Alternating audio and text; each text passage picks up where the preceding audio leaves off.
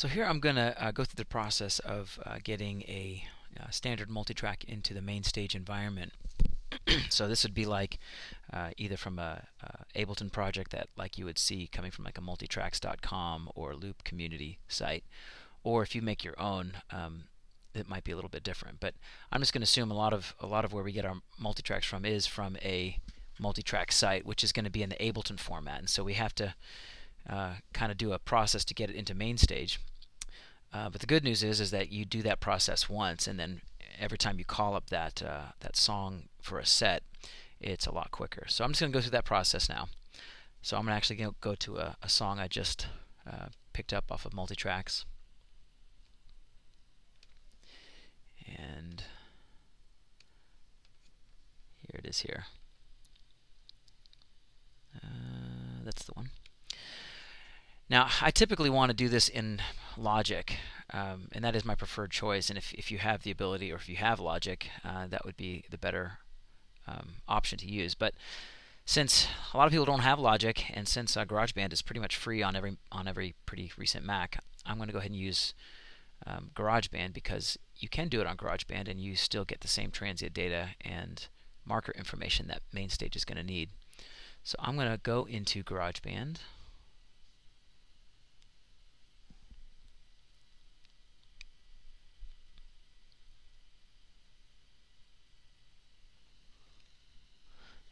Let's see here. Let's go to New Project. And I guess I have to pick one of these, so I really need something just blank, but perhaps I can just click. I'll just click on this for. And I'm going to call this the same name as the song, which is You Never Let Go.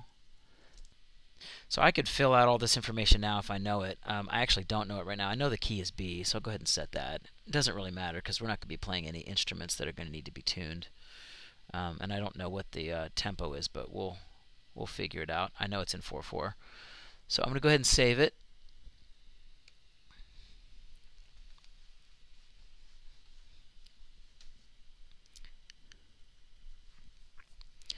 And so now it opens up, our standard GarageBand window, and we have a track here that we don't need.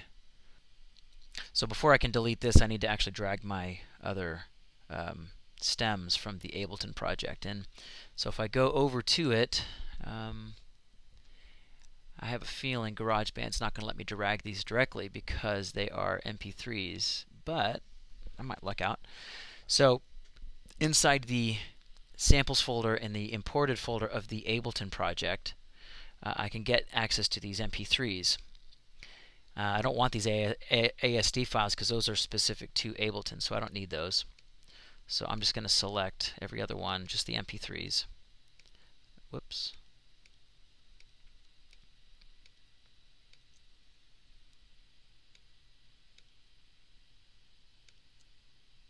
And I think I did something wrong. Okay, get rid of that one.